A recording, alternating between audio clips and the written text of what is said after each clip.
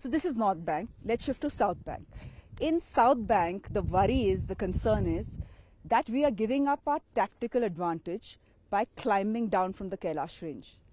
Okay. So why are we doing it? What if the Chinese come and occupy it as soon as we vacate it? So the Kailash range was occupied with a purpose.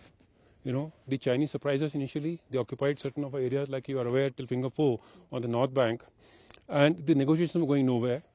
We had 5 flag meetings at the co-commander level, and we were not, succeeding in any manner. He was not relenting.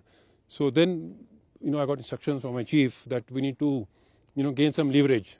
So 29th, 30th of August, we launched this operation, and we, occupied the entire dominating heights of Razangana Chinla on the South Bank, on the North Bank as well, where we were dominating the entire, PLA deployment.